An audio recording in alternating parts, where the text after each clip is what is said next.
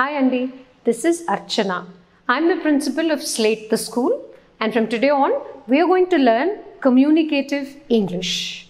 So first of all, English ani manam annappudu, what is the first thing that comes to our mind? Obviously Great Britain, America, all those countries where people speak English very fluently. But have you ever thought why Indians cannot speak English as fluently as those in the so-called Western countries do? Well, the reason is very simple, Andy. English for us Indians is a second language.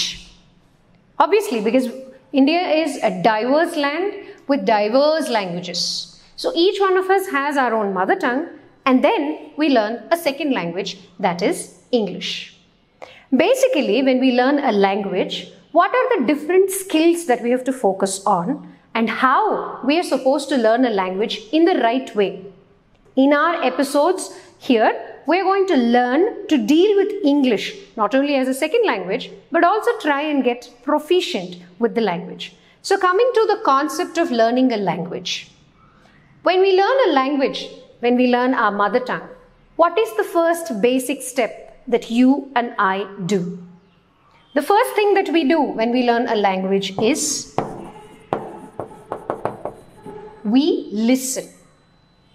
The next thing is we speak. Then we learn to read. And finally, we move on to the last proficiency skill, that is write. So this is what is called the LSRW skills when we learn a particular language. Now coming to the importance that each of these skills is given in language learning, I'll explain that to you in the form of a diagram. That is, it will become very easy for you to remember. LSRW. We have already understood that L stands for listening, S stands for speaking, R stands for reading, and W stands for writing. But most of the second language learners of English, their main focus is in the reverse order. They first aim at learning how to write the language, then reading absolutely zero. They want to speak, but they hardly listen. Now let us understand this in terms of how we teach our children how to speak a mother tongue. ఒక చిన్న పిల్లాడికో చిన్న పాపకో మనం ఇంట్లో భాష నేర్పించాలి అంటే ఏం చేస్తాము? అప్పుడే 1.5 years నుంచి పిల్లలు మాట్లాడతారు అంటారు కదా, బట్ 7 months 8 months నుంచి వాళ్ళకి ఐడియా ఉంటుంది, వింటారు శబ్దాలు. అప్పుడు పిల్లలు ఏం చేస్తారు? వినికిడి. They listen. మదర్ చెప్తారు, ఏమని చెప్తారు? ఇట్రా నాన్న, ఇట్రా నాన్న. So with actions we develop the listening skills of the child. Alage, when we learn a second language or when we try to learn a new language, let me not use the word second language, let me say new language. When we learn a new language, the first basic idea, the first skill that one needs to master is the skill of listening. The more you expose yourself to the vocabulary, the more you expose yourself to different accents, different genres of speaking any language. For our focus, we are talking about English, but for any language, it is the first skill that you need to focus is on listening. విన్న తర్వాత ఏం చేయాలి? దానికి follow-up ఉండాలి. So what is the follow-up of listening? Speaking. When we speak, we know, we understand whether we are speaking it in the right way or not. In our mother tongue, nobody tells us feminine gender ki avida anali, male gender ki aina anali. Who's told this to a child? Nobody. It has come automatically to the child because of this primary skill, the skill of listening. Then the child begins to speak. So when you learn a new language, the first skill is focus should be on listening. The next focus is on speaking. When you listen, then you speak the right way. After you learn how to speak, you combine listening and spoken skills and you move to the next skill, that is reading. Reading literature, reading newspapers, reading books, reading any piece that you come across in that particular language. And finally, you write down to express yourself, to express your thoughts in that particular new language that you are planning to learn. Now, imagine if I invert this pyramid. Writing, reading, speaking, listening. This is what we do when we try to learn a new language. ముందుగా మనం alphabet నేర్చేసుకోవాలి, ఆ భాష alphabet నేర్చేసుకోవాలి. దాని తర్వాత అది చదవడం, ఆ text బుక్నో లేకపోతే ఆ పుస్తక న్యూస్ పేపర్నో చదివేయడం వచ్చేయాలి, మనకి బాగా చదవగలగాలి. తర్వాత మనం ఆ భాషను నిరర్గళంగా మాట్లాడగలగాలి. Without any ఫాల్టరింగ్ you should be in a position to speak that language like an expert. Finally, you go on, or rather there is absolutely no role of the listening skill. Can a pyramid, if you invert it, can it stand, sustain? No. మనకు తెలుసు ఒక pyramid, ఒక triangle నిలబడాలంటే base పెద్దగా ఉండాలి, పైకి వెళ్తున్న కొద్దీ పీక్ అవ్వాలి. సో ఇలా మనం ఇన్వర్ట్ చేస్తే మనం లాంగ్వేజ్ నేర్చుకోలేము. ట్రెడిషనల్గా, కన్వెన్షనల్గా చాలా చోట్ల ఫాలో అయ్యే పద్ధతి ఇదేనండి. This is completely wrong when you are learning a new language. To learn a new language, the most important aspect is concentration or focus on the LSRW skills. Hello Andy.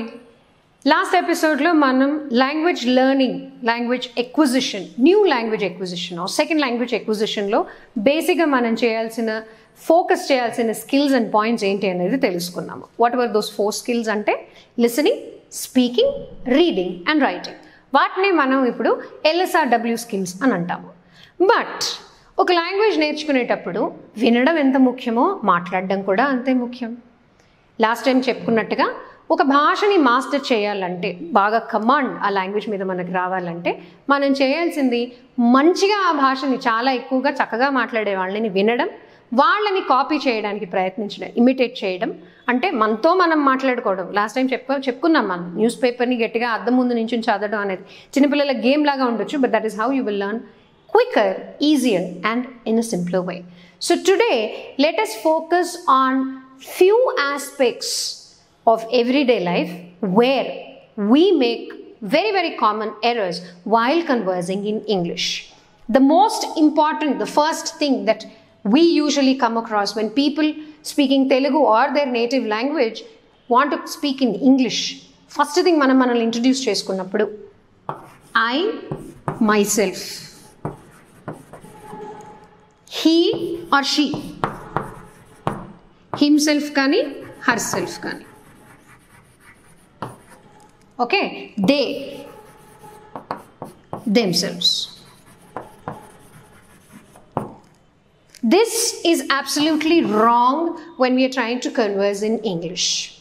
Let me tell you what is the reason behind it. ప్రతిదానికి ఒక rule, ప్రతిదానికి ఒక reasoning, logic అనేది ఉంటుంది. ఇప్పుడు ఇది ఎందుకు, why is it wrong in English అని అంటారు. This is literal translation from mother tongue. కాదంటారా? చూసుకోండి. I myself, నేను నేనుగా. ఓకే, నేనుగా అనేది తెలుగులో ఉంది కానీ ఇంగ్లీష్లో లేదు.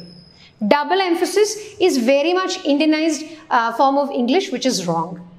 He, himself, she, herself, they, themselves, వాళ్ళంతా వాళ్ళు చేసుకున్నారు అంటారే కానీ they finished the project.